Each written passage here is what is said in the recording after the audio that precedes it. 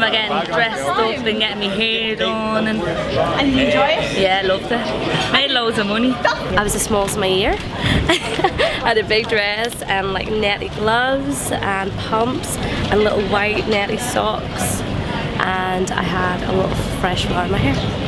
I was in a convent school, so all the nuns in their big white and black outfits were all there too. I remember sitting beside a girl with a massive hoop, and it was way too big and I squished beside her. I was blazer, it was navy blazer and grey pants, which I think is kind of trendy again, isn't it?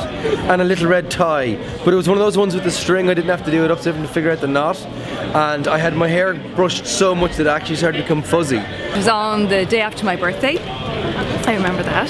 I remember I was getting teeth, so I remember the two front teeth, and everything else was still the baby teeth. I remember what I wore, and that was it. That was important, and I have the picture still. But I'll be straight up, in my time, and I've gone back, money didn't seem to be important. I made about £1,000. I don't know whether it was pound or euro though back in. I think it was pounds. I would have made about £1,000. What did you spend it on?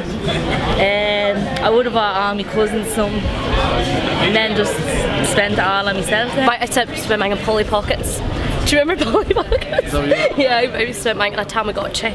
Yeah, I remember that. I think I got about £100. I think I bought a couple of football tops, maybe that's probably what I was into at the time.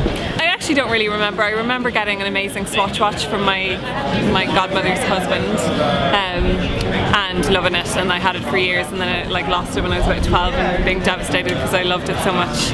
Yes, money wouldn't have been discussed a lot in the family, so yes, you were given some money, but it was all whisked away, and you never really quite got to see how much you were told maybe how much it was, and it was all put in the bank or the post office, because everybody had a post office saving account. I think it was like £102.